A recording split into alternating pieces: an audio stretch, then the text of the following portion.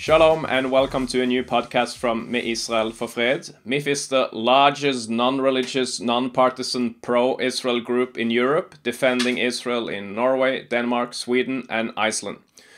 Usually, as most of you know, we communicate in those four Nordic languages, but occasionally we have English-speaking guests in our podcasts, and we also have a video archive on YouTube and Facebook with numerous interesting lectures in English from our conferences in the previous years. So have a look and make sure you subscribe and get the notifications of future live streams and videos.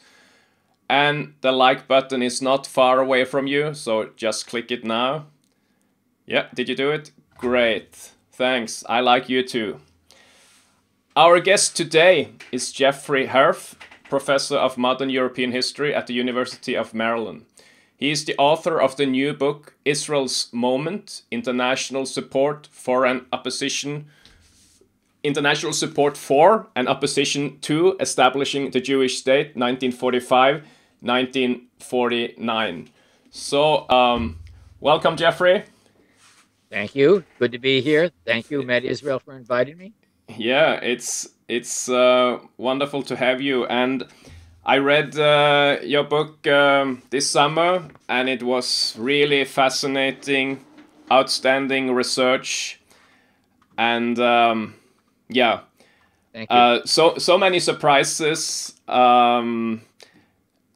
Even though I have worked with these issues for all my adult life, and so my first question would be, what was your biggest surprise while doing this research? Well, that the book wasn't written by somebody else many years ago. Yeah.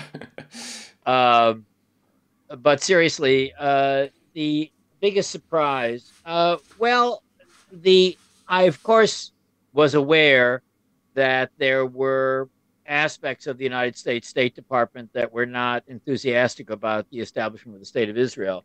Mm-hmm. But my work in the National Archives and the State Department and Pentagon files indicated that an anti-Zionist consensus had emerged in the State Department, well beyond the Arabists who had ambassadors in the Arab world, and that this opposition was intense and consequential. I think that the book reveals, really, certainly outside the Hebrew language literature, for the first time, the intensity of opposition by the British and American national security establishment to the establishment of the Jewish state. I think I was not surprised because I've done previous work, but I think that it's the extent of support from leftist and liberal groups in the United States and in France, and then the Soviet bloc, is something that didn't come as a surprise to me as a historian, but I think it'll come as a surprise to many readers who are not aware of those constellations, of those political constellations of 1947-48. Yeah, and because so many people, I guess, especially here in Scandinavia, in Norway at least, they think that the U.S. strongly supported Israel from the beginning and was sending weaponry and all kind of economical help. No, not at all. President Harry Truman supported the partition resolution in 1947 and recognized the Jewish state, and his decisions were very consequential and important. But the United States sent no weapons, and on the contrary, imposed an arms embargo on the region when the Jews needed weapons very badly. The view that the United States supported Israel in the early years is a projection of realities of the 1960s, 70s, and 80s back into the 1940s. And people often make that mistake, but in this sense, the past really was a foreign country, as historians are wont to say. The notion that, quote, Western imperialism, to use the term of art, had something to do with the establishment of the State of Israel is completely mistaken. On the contrary, the Secretary of State, the Secretary of Defense, leading officials in the British Foreign Office all opposed the establishment of the Jewish state for primarily two reasons. First, they thought that because it would antagonize the Arabs, it would be bad for Western access to oil. Mm-hmm. And second, they associated the Jews and the Zionists with communism. Mm-hmm. And they thought that the establishment of the Jewish state would enhance Soviet prospects in the Middle East and undermine the new Cold War containment of the Soviet Union and communism. Did they have good reason to conflate Jews with communism? Well, there was in the air of the 20th century the association of Jews with communism, which was a part of fascist and Nazi anti-Semitic associations of Jews with communism. But from 45 to 49, the Soviet Union assisted Jewish immigration to Palestine from Eastern Europe, from the Soviet bloc, in the hopes that the Jewish immigrants to Palestine would be sympathetic to the Soviet Union. And indeed, there were left-leaning Jews and Zionists who were very sympathetic to the Soviet Union. The British and American intelligence observed that. They observed that the KGB was allowing Jews to emigrate more easily than others, but then leaped to the conclusion that this was a view of the Zionist leadership, which it was not. And David Ben-Gurion and Moshe Sharett were quite clear that while they appreciated the assistance they got from the Soviet bloc, they were by no means communists. But the British and American intelligence agencies on the whole didn't make those fine distinctions. So the opposition to the Zionist project was in a way part of the new mentalities of the Cold War and Western anti-communism. Yeah. That brings me to a quote that I want to bring up in your book. Zionism's most emphatic support came from those infused with the liberal and leftist anti-Nazi passions of World War II and from Jewish survivors of the Holocaust and their fellow Jews. So, documenting this, sorry that this quote came top of your face, but it came from your head originally. No, I wrote that. That is the case. Go ahead.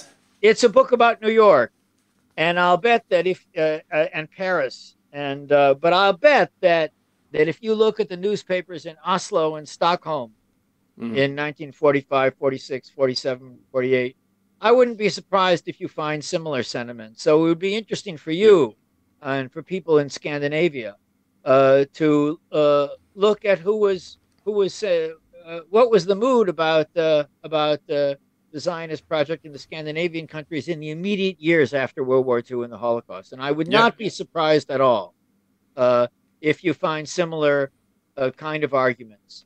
In fact, there is a Norwegian professor of history that has done quite extensive research on that. Oh, really? She's quite anti-Zionistic and critical to our organization, but I appreciate her book about those years, 46, 47, 48, where she shows exactly the same that like you were doing in the book, how there was a brief moment where the Norwegian government supported a Jewish state, and then it very quickly eroded.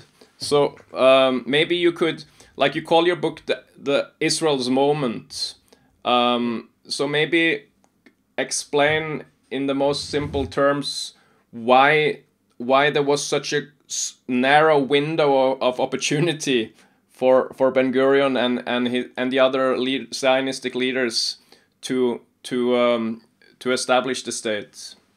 David Ben-Gurion is one of the greatest political leaders of world history in the 20th century. I come away with that conclusion after working on the book, and he understood that the decisions of the Soviet Union and Stalin to support the Zionist project would not last long, and that the immediate aftermath of World War II and the Holocaust had created momentum in favor of establishing a Jewish state in Palestine, both for several reasons. First, because the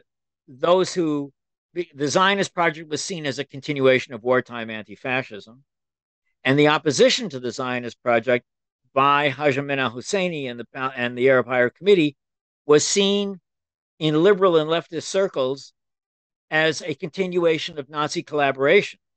That is, they had collaborated with the Nazis during World War II, and their opposition to the Jewish state was understood at the time in New York and Paris and London as a continuation of the anti-Semitism that they had articulated when they collaborated with the Nazis. Mm-hmm. And but in spring of 1947, President Truman articulated the Truman Doctrine, and the Cold War was beginning, and Israel was created in that moment in the very first months of the Cold War, when the memories of the Second World War were still a factor in world politics, hence Israel's moment. Mm-hmm. And in the fall of 1949, Stalin concluded that the new state of Israel was not going to be pro-Soviet, and the Soviet Union changed its policy. Mm-hmm. So it was a very brief window of 2 years, and had Israel not been established then, it would have been very difficult for that to happen in the face of opposition both from the Soviet Union and lack of enthusiasm, to put it mildly, from the British and American national security establishments. From looking on these developments from Norway, France has not been much covered, right. But you bring out really fascinating details that both shame the French people or the leaders, but also put them in a positive light. I mean, how they let the Grand Mufti escape, and also how they allowed Jewish refugees going through French ports. So maybe you can explain for our viewers about that. Yes, you put it well. I'm a historian of modern German history, but this time I did some research in the French National Archives in Pierrefitte and the French Diplomatic Archives in La Carnouve. Both of them are near Paris. The French government was a coalition government, and the foreign ministry shared basically the same views regarding the Zionist project in the Arab world as did the State Department and the British Foreign Office. The French government had arrested Haj Amin al-Husseini in May of 1945 and kept him in custody for a year. And the book examines the debates and discussions in the French government, between the French government and the British government, about whether or not to indict the Mufti. And the French Foreign Office concluded that it would be best to be on the good side of the Mufti and to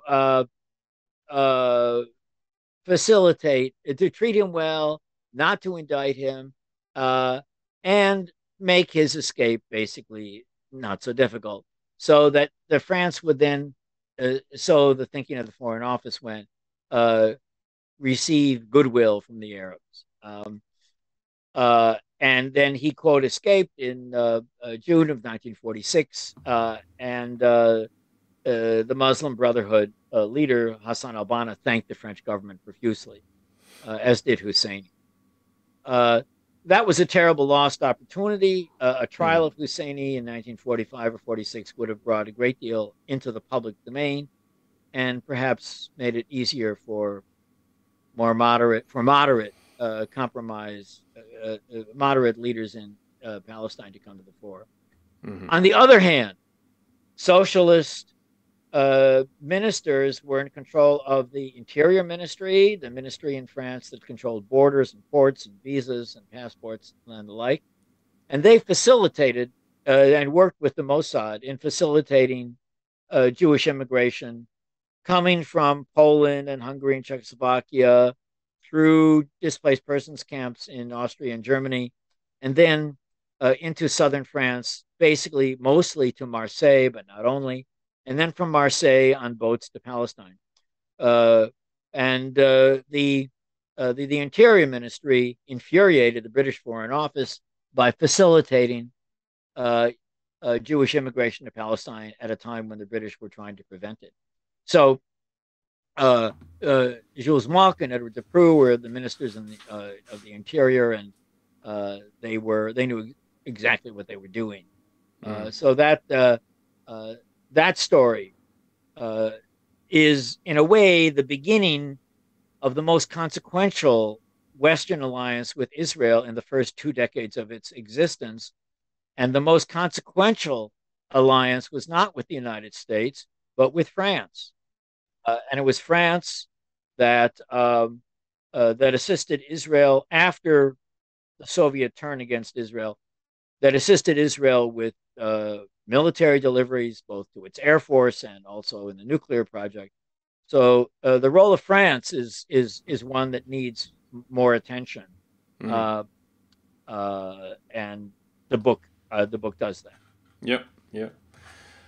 Um, so it's a period that is not covered by your book, but I'm curious if you know when and how did the shift happen in the U.S. State Department and the CIA and other um, important American offices from being anti-Zionistic to become more sympathetic to Israel?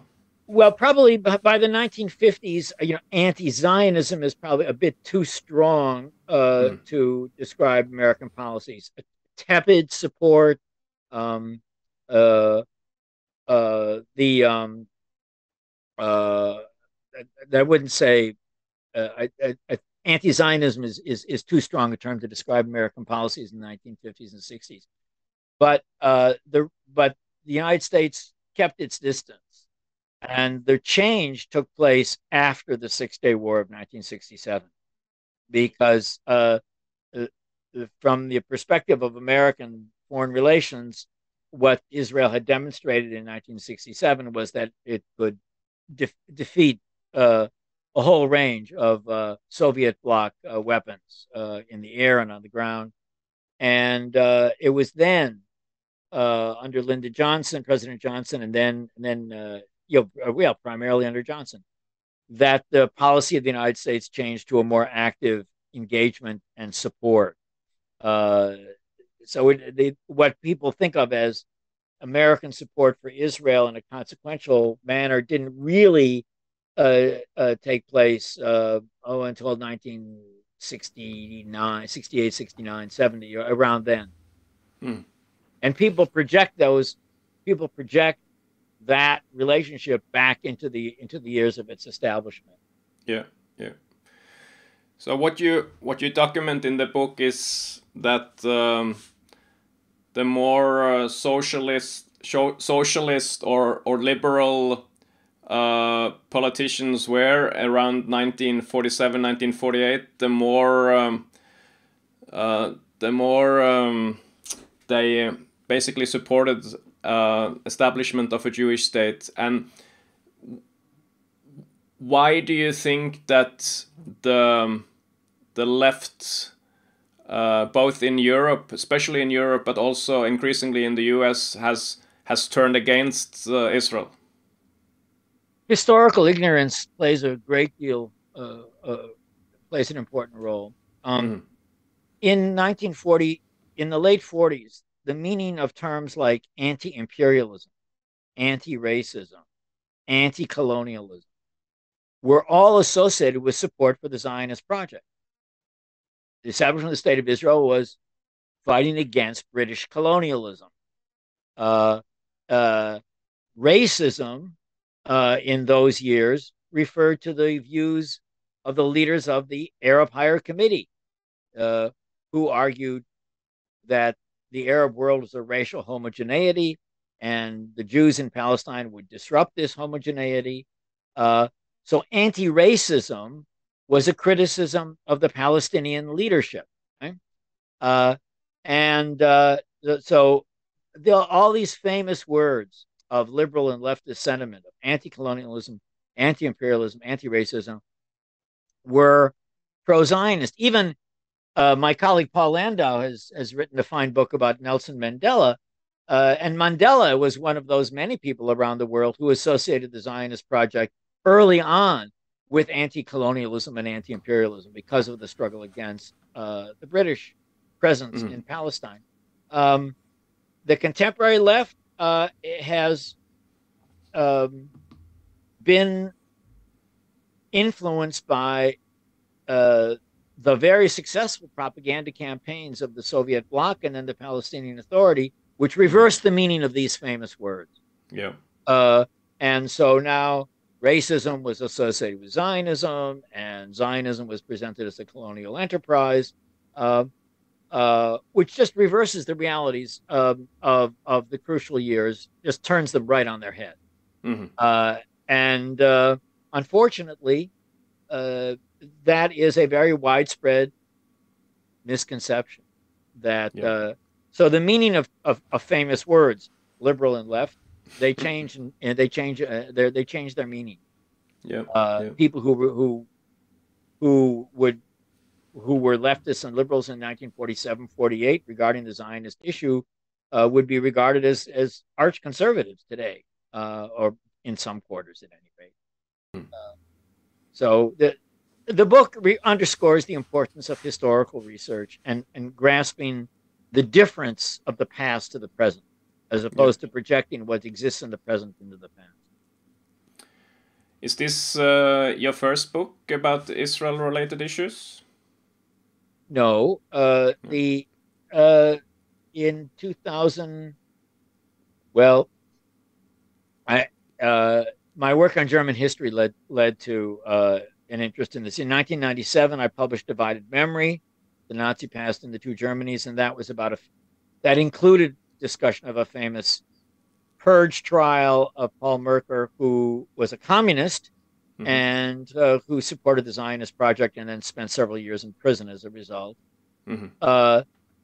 Nazi Propaganda for the Arab World was published in 2009, and that is a book about Nazi Germany's radio and print Arabic language propaganda offensives in North Africa and the Middle East during World War II and the aftermath. And then Undeclared Wars with Israel in 2016, which was translated into German, is about East Germany and the West German radical left and their antagonism to the State of Israel. So this book really follows. This book is not. There was no German government between 1945 and 49, and Germany was not a factor in these crucial years. This is the first book that is really not directly about German history, though it's about its aftermath. But the previous works led directly to this book. Yeah. Interesting. So I have more reading to do. What will be your next book? I'm going to write a synthetic the smaller book called Three Faces of Anti-Semitism, which will be about traditional right-wing Nazi and neo-Nazi anti-Semitism, anti-Semitism when it assumes leftist dimensions, and Islamist-inspired anti-Semitism. So that'll be a more synthetic, shorter book. Israel's Moment is a long book. It's 500 pages. So my congratulations to you that you read the book. History writing serious history requires a great deal of research and Mm-hmm. compiling an enormous amount of evidence, and Yep. it's not the same as a tweet or a short online essay. Yep. But I hope that the book really, I hope the people who disagree with me read the book Mm-hmm. rather than ignore it. Yep. It's because the evidence is quite striking, and I note what you said at the outset of our conversation, that though you know a great deal about this subject, there were things in the book that you learned from, Mm. and Yep. and I'm pleased to hear that. Yep. Um, will do you think so? In 1948 or 1947, like 2/3 of the world voted in support of a two-state solution, a Jewish state, an Arab state. Do you think that the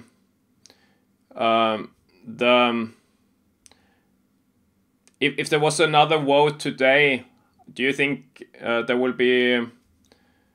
How would the vote go in the UN General Assembly? Well, one of the very tragic aspects of the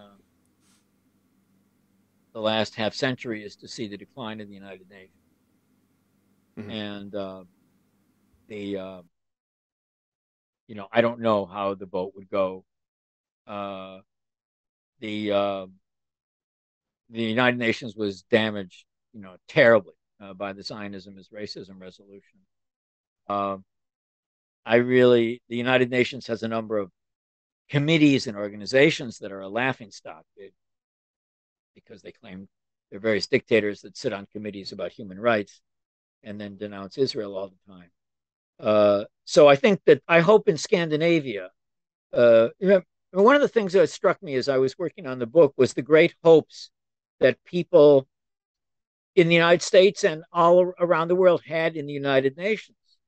And that the United Nations took its name from the alliance against Nazi Germany, the United Nations fighting against Nazi Germany, Japan, and fascist Italy. Yep. And so it was, in that sense, seen as an anti-fascist organization. Mm-hmm. Uh, and that this organization then would have become, a platform for these constant attacks on Israel is very unsettling. And Mm-hmm. I hope that the Russian attack, the war of extermination against Ukraine, clearly it has led to a great deal of rethinking in Mm-hmm. Sweden. Norway didn't need as much rethinking. Mm-hmm. Been a a crucial member of NATO from the beginning, but I think that especially Swedish. I don't want to pile out, criticize the Swedes, but Oh, over the oh, decade. you are free to do that. Yeah, okay, No, all right. no. As you know, the Swedes think some of them have presented themselves as the world's moral superego, and uh, and have been vehement in their criticism of Israel. But I would urge people in Scandinavia to remember the mentalities of anti-fascism and to remember the origins of the Palestinian leadership. Yeah, The Palestinian leadership of 1947 was not left wing; they were reactionaries. for sure. Yeah. And there was nothing progressive uh, Mm. about the Arab Higher Committee or Jamal Husseini or Hajem al Husseini. They Yeah. actually had collaborated with Nazi Germany. This is not some uh, propaganda claim. It's Mm-hmm. the truth. Yeah. And so it's a terrible tragedy for the Palestinians Mm-hmm. that they had such leadership, Yeah. because if they had accepted the partition plan, there would have been a Palestinian state long ago, and these wars and all this terrorism wouldn't have taken place, and the highly educated, more educated Palestinian middle class could have built a very capable state coexisting with the Jewish state. Yeah. Um, so How was the development from the Arab Higher Committee to PLO to and Fatah, Arafat, Abbas? Is there a, because you were saying that the Arab Higher Committee, they were surely not leftist, and but I guess you can say the same about Abbas today. He's a brutal Yes, I think dictator. I think that the Palestinian leadership has never really reckoned with the terrible legacy left to them by Husseini and Arafat. And they keep repeating falsehoods about the causes of the 1948 war. Uh, and after doing that for 70 years, it's very difficult to turn around and say, oops, we made a mistake. Let's change our policies. And even Mr. Abbas went to Berlin and recently, and in Berlin, he said the kind of thing that the Palestinian Authority says more frequently at home, and it backfired on him badly. Uh, because now the Germans were really embarrassed to see what he really, really thinks, given that the European Union and the German government is sending a lot of money to the Palestinian Authority. So the there, yes, uh, uh, there is a continuity. There is a uh, and it's important in Scandinavia that people who speak of human rights and democracy and anti-colonialism focus far more sharply on what the leaders of Hamas actually believe. Mm-hmm. And Yeah. you know, it's important that people read the Hamas Charter of 1988. Yeah. It's a classic fascist document, Yeah. and a shocking document. It, Mm-hmm. if some right-wing organization published a document like that, people would be denouncing it, but for some reason people don't read that carefully enough. Yeah. And uh, it I haven't followed contemporary intellectual and political life in Scandinavia carefully, so I don't want to speak out of turn, and I'm Mm. not sure what the mood is there. But in my view, if one is a liberal, uh, or a moderate conservative, or some kind of a leftist, Mm. then rejecting fascism uh, and radical anti-Semitism is essential. Yeah. And uh, the Hamas makes no apologies for its Mm. views. Very, very clear what they think. Yeah. And uh, my colleague in Germany, Matthias Kunzel, has written a book called Nazis und der Nahe Osten, wie Mm-hmm. der islamische Antisemitismus entstand. I think there's going to be an English language version, but the after effects of Nazism in the Middle East Yeah. is an issue that some of us historians have raised, and I think that needs more attention, Yeah. uh, Absolutely. especially uh, from the human rights organizations that claim, and with some justice, to defend human rights and democracy and all that. Mm. We need a much, much more critical gaze at the Palestinian organizations than has been the case up to now. And of course, not to mention Iran, but Yeah. that's a This is fascinating, but I will let you go soon. But and as an historian, you probably don't like to looking into the future too much. But my sense is that for the last couple of generations, the like public support for Israel has been eroded in Europe, and especially for sure it has in Norway. But it's still stable or like record high support for Israel in the U.S. according to some surveys. Do you think that this it will keep stable, or do you fear that in the next 10 or 20 years there will be a similar eroding in the U.S.? oh, uh, you know, I don't know. I I am concerned that the ideas of that that the understanding of the history of the Middle East is quite weak. The I'm thinking on top of my head at the moment.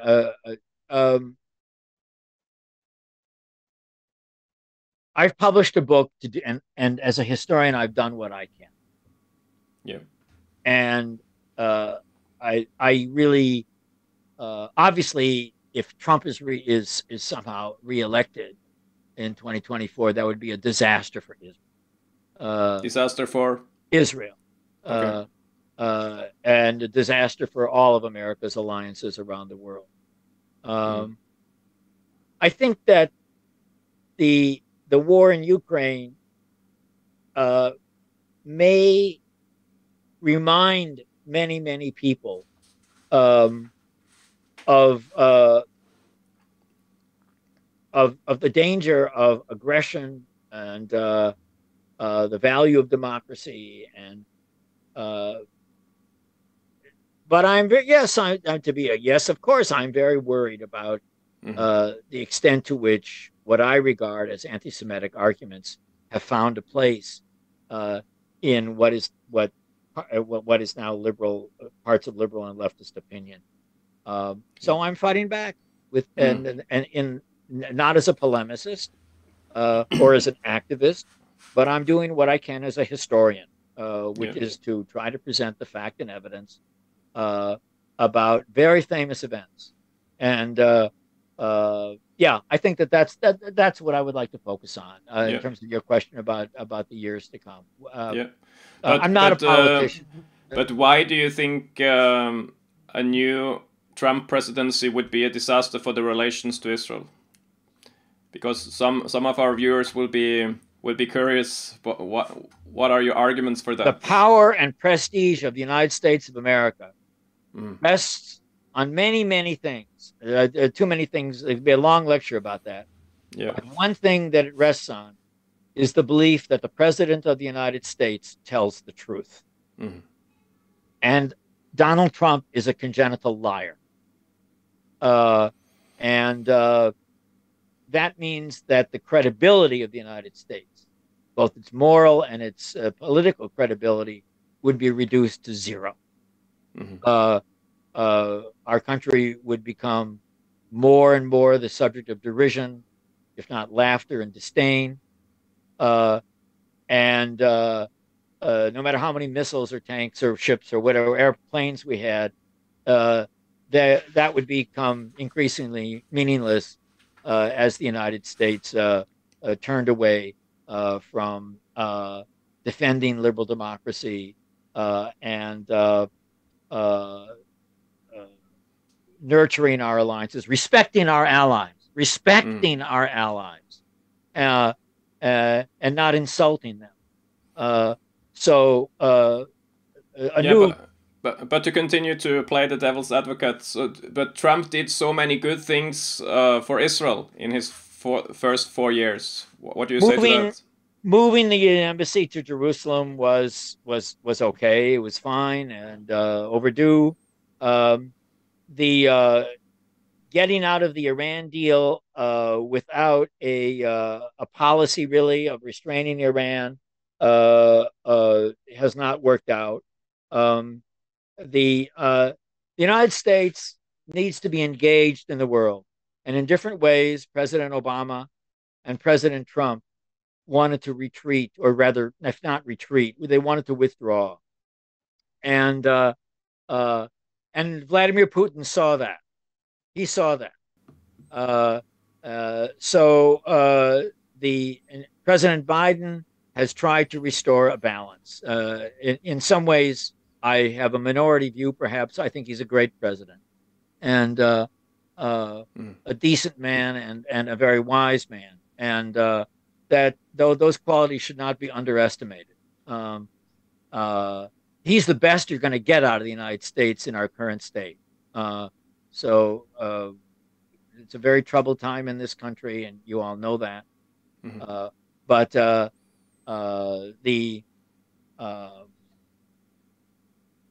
Yeah, I mean, also Israel's relations with the Arab states have improved dramatically, Yeah. and that is a source of uh, that it's something to be welcome.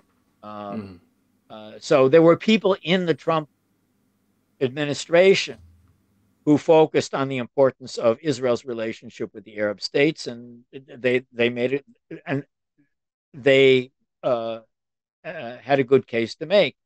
Uh, but the no, a another 4 years of Trump, I think the United States would be finished as a great world power. I mean, Yeah. and the danger of real authoritarianism in the United States, real Mm. authoritarianism, neglecting the results of elections, uh, attacking an independent judiciary. This is something we take seriously. Yeah. We do. Yeah, thanks a lot for your perspective also on that. My organization is a non-partisan organization, so we have all kind of members within the Norwegian political spectrum, and also obviously we with our members and viewers will have different opinions about Trump and Biden. Yes, yes. Well, So, here so you asked my opinions, and I'm yeah, just yeah, sure, speaking as exactly. a citizen now, not as a Yeah, historian. Yeah. absolutely. So that's fascinating. I just mention it so that everybody understands that my organization doesn't have an opinion about U.S. politics or etc. But it was really, really nice to have you. This is my moment to say that you all should buy this book and read it, and look up Jeffrey Herf's other books. And thanks a lot for joining us. It was really good. Let me say just one thing. Yep. I'm a professor at the University of Maryland in College Park in the history department, and you can get my email address from the website there. So if you read the book or you want to write to me, you can get my email address there, and I'll be glad to reply. Yep. And Okay. thanks very, very much. I enjoyed speaking with you. Yep. Perfect. Thanks. See you. Bye bye. Bye bye.